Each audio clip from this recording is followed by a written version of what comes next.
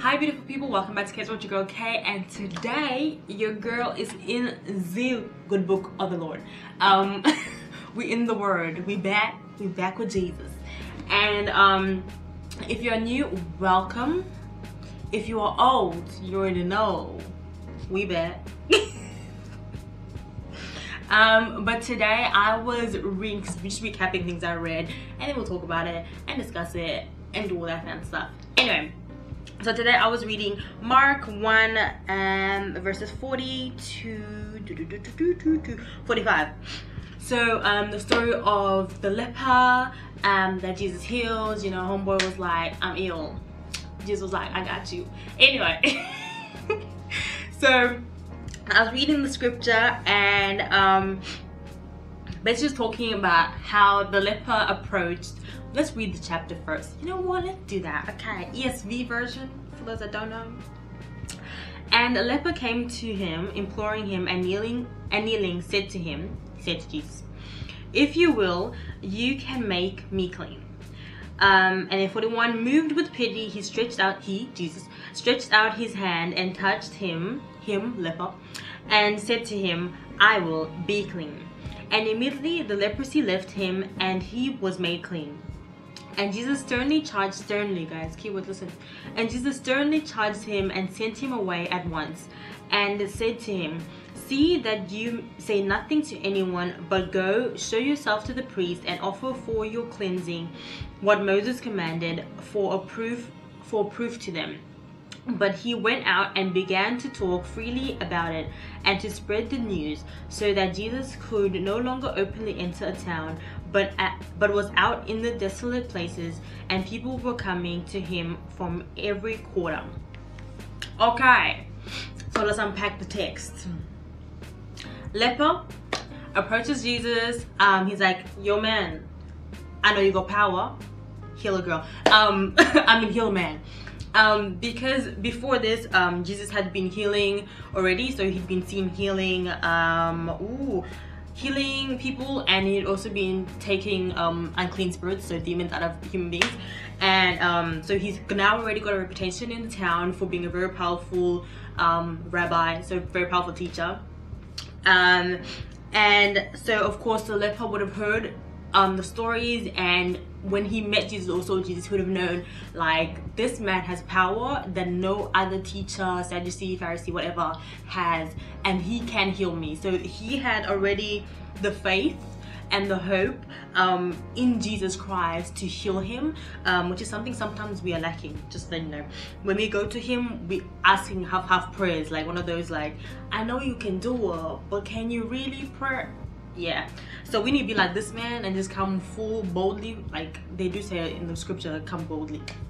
So he came boldly to the Lord, and he's like, if it is your will, you can, and you will.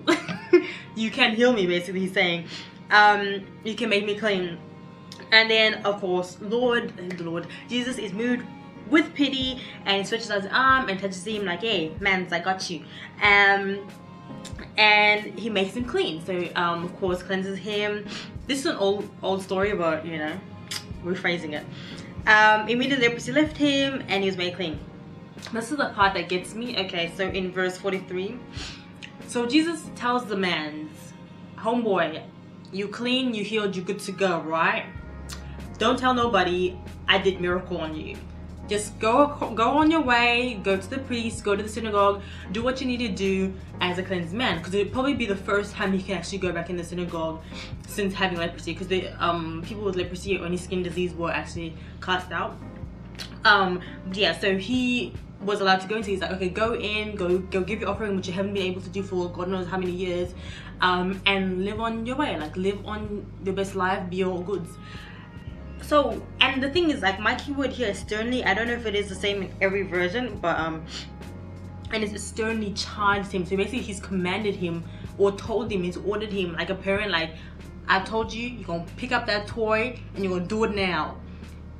And the I'm sorry, I'm making myself laugh, but not to take a joke out of the story, but basically that's what he said. Jesus told him, he gave him instruction, go do what I said you do, and you know, we Gucci. But then homeboy, being human and not good with the ears, did the opposite.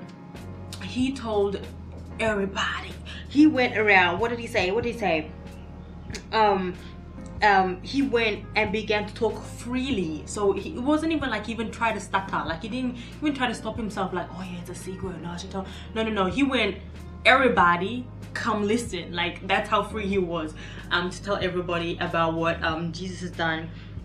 And he spread the news. Like it just, word of mouth just went. But then it made me realize as well, like, if someone had to do a miracle, like, okay, just think about it. Okay, so 1 minute you ill, next minute you pray, healed, right? You gonna tell somebody. You ain't just gonna keep quiet, like, knowing I wouldn't. You see my big mouth? No. So I would be this guy. Sad as it is. I would be this guy, because I would have told at least 3, like at least your close friends. You see, he could have done at least his close friends. No, he went and told a plethora of people, and which made the ministry of Jesus' ministry a bit harder, because now it was the fact that he couldn't even go into the cities because everybody knew who he was. Before, he could actually maneuver around and just be a free human being, like be free to be able to talk like personally like this, or this is not personal, but you know what I mean, like talk one-on-one with people, to meet people one-on-one, and without interruptions from others. Now, because the man has spoken to the whole world, he couldn't do that now. So now he had to be working or doing his ministry and serving outside of the cities in desolate places. But what I found so miraculous and so beautiful about this is that the fact that even when he can't come in, guess who follows? Peoples. And it's just the fact that no matter where Jesus is, his presence is so powerful that you are just naturally drawn to him. You need to be where he's at, basically, is what it's saying. Is that even though he couldn't come into the cities, because one, he'd probably be hammered by heaps of people, and then only that, like, officials would be like, what's happening? And that would bring more tension, negative tension, to his ministry. If he was outside and people were following him, it's not like the authorities can come for him, because it's like they're not on your land. So yeah, him being away was probably beneficial anyway, in the long term. And it just showed that how yearning the people were to get to know who this person was, to get to know his teachings, because he had been already teaching before this, but to get to know his teachings, to get to know who this man Jesus is, that is making miracles, removing demons. Like they wanted to know, and they would go wherever he is. Like they would go where he calls. Like, you know what I'm saying? It's a matter of fact that if he was there, okay, like if he came back, you know, I'm going. But anyway, if he was in today's world, like if you think about it, like we go to, okay, like the Beyonce came down, right? Everybody, if you can afford the tickets, would jump and go. So it's a matter of fact, like Jesus was there and they knew they could reach him and they could talk to him, and just to be in interaction around him, you're gonna be there. You're gonna want to know who this man is. So yeah, and I think we should, even if he's not physically here, we should have the same yearning for him, as in we reading his stories, we see what he can do, we hearing what he's doing in other people's lives around us. You want to know that guy. You want to know who's this guy that they're praising. You want to know who's this Jesus that they're talking about so highly. Like I want to know, I'm like, so how you afford $1 million house and a luxury car, and yesterday you were broke? You know what I'm saying? Like stories like that, where you're like, I need to know what they're feeding off. I need to know what water they're drinking from. Living water.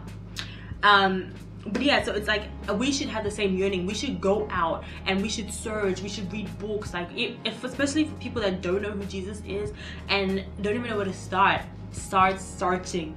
Okay, like it is one of those things. Like one person gonna have a Bible.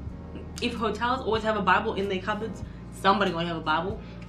But yeah, that's what I'm saying. Like go and find the book. Go internet. You've got a little plethora of information online. Get a book. Read a book. Ask someone to. I know nowadays we can't go to church, but online churches saving lives. But yeah, doing things like that where we are still going to find out who this person is. It might not physically be the person in front of us, as these people had the privilege to have, but we can still search for Jesus in the little things. And if that's waking up in the morning, just be like, hey God, hey Jesus, hello, like, you know, just that connection is like acknowledging him and letting him know that you are here and you're looking for him and wanting to see him more in yourself and in your life. But yeah, that's a scripture. Get a wise. But yeah, I thought it should be something to be shared. It's from me to you, you know. But if you have not read the story and would like to, it is in Mark 1 verse 40 to 45. It's something small, it's small stories, and I know they get fleshed out more in different books, but I'm going back into the scripture to learn more about the man up above, so you can join me around the journey and we'll know him together. How about that? But yeah guys, hope you like this video. Comment down below if you like this video, if you want me to dive into any other scripture and give you the translation version on my side.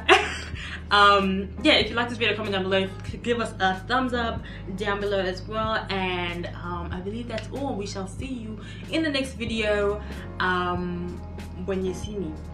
In other words guys, God bless and love you so much. Bye.